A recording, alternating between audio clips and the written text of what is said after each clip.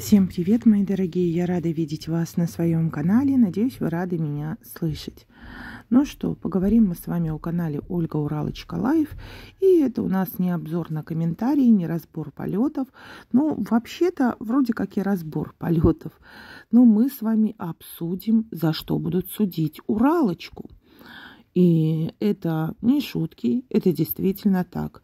Моя подписчица прислала мне информацию, то, что у Уралочки будет суд. Правда, какой суд, непонятно. И это явно не по поводу рекламы. Ну, так как по рекламе рассматривает ФАС, а тут суд в Екатеринбурге. И по номеру дела информации пока нет. Ну, может быть, она появится чуть-чуть позже. И я сейчас вам покажу на экране и зачитаю, потому что будет, я думаю, что очень плохо видно. Дата начала 19 июля 2024 года, прям в мой день рождения. Суд Свердловской области, то есть Свердловский областной суд.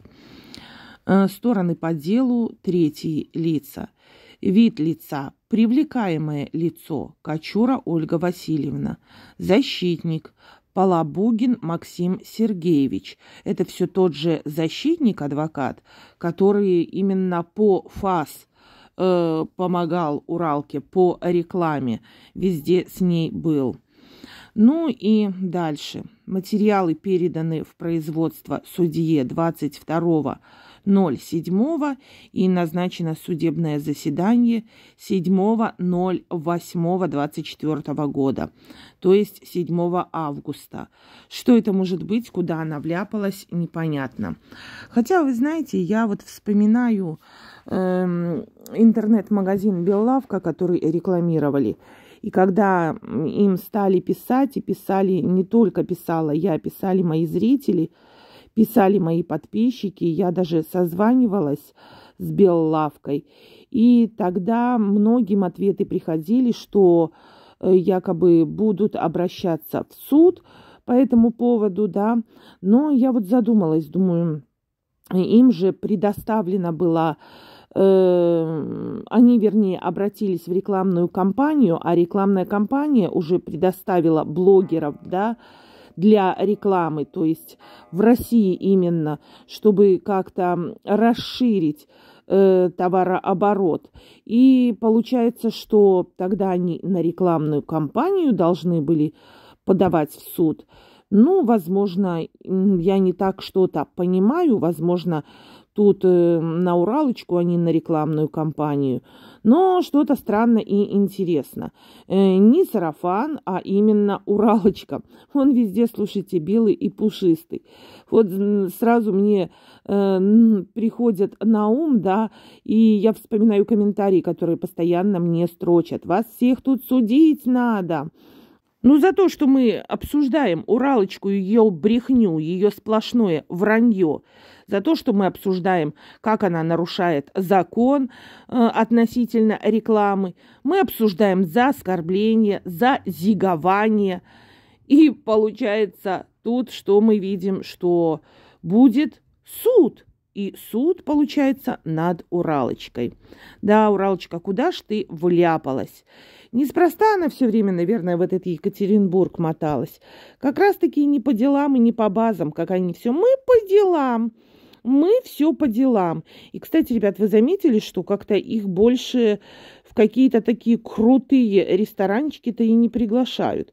Ну, в эту забегаловку, в которую они бегают и там едят, заезжают, это уже не реклама, я думаю, это просто, возможно, какая-то дешевая забегаловка, где они могут поесть вкусно, сытно для них, но это не реклама. Последняя реклама — это был грузинский ресторанчик. И все. Туда, куда сарафан приперся в майке, в которой на даче работал, и дома таскался, и ездил постоянно. Но я думаю, информация таки все равно выйдет. появится, вернее, но попозже, с результатом, что это за дело и что там такого произошло, что Уралка, является прям привлекаемым лицом. Странно, правда, ребят, за что Уралочку привлекли к ответственности и за что суд. Слушайте, вот она, наверное, жила раньше спокойно себе, да, спокойной, прожорливой жизнью. Ну, вообще-то прожорливой не знаю относительно прожорливости. Что она там зарабатывала своим шитьем? Ничего, копейки. Ну, спокойно хотя бы себе жила. Как только появился у нее сарафан, сразу тут же у нее проблемы. И представьте, он белый пушистый. Его почему-то нигде не таскают. А ее везде. Он везде ее подставляет. Вот неспроста, ребят, наверное, она ревела. Возможно, как раз-таки и пришло им уведомление, что назначен суд и будут ее судить. Может, она поэтому, ребят, себя не показывала и там обрыдалась. И, возможно, по этому поводу как раз-таки они и скандалили. Ну, я же не думаю, что Уралочка очень рада по этому поводу. Я не думаю. Ну, так у них же адвокат есть, адвокат. Уралочка же у нас богатая женщина. Сейчас надо будет еще адвокату отстегнуть. Квартирку прикупили. Сейчас еще и ремонтик бабахают. Адвокату денежки выплачивают. Богатые адвокатов нанимать. Жила б ты, Уралка, одна, в своей резиновой однушке. Подлечивалась бы. Думала о своем здоровье. И с сестрой бы помирилась. Но нет, у нее зачесалось, и она тут же, не успев похоронить мужа, тут же притащила в дом Сафара. И все. И это только, ребят, начало. Что впереди ждет, я прям уж даже боюсь представить.